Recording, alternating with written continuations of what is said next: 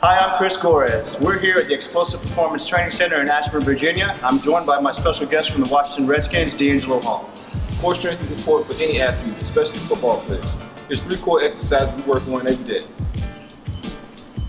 This first move is the dead bug. We'll start with both hands straight up into the air, knees bent at 90 degrees, and DeAngelo is going to push his core and press my hand down into the floor. From there, you're going to lengthen your right leg all the way out, lengthen the left arm all the way out, keeping tension in the core.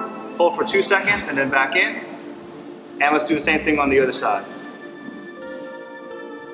Good. One more time. Holding the core down.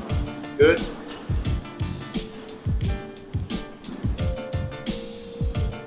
Good. Remember to keep pressing your back into the floor during this exercise. This next move is a glute bridge with a pullover.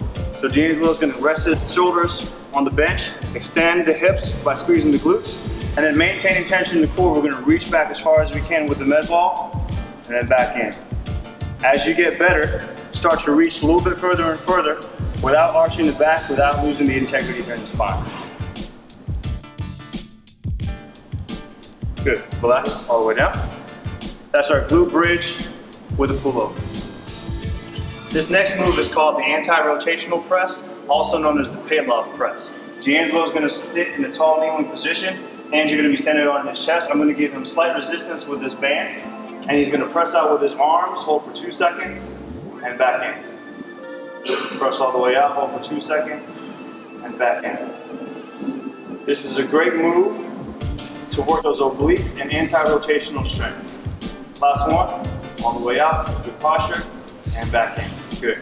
This is the anti-rotational press, also known as the Palov press.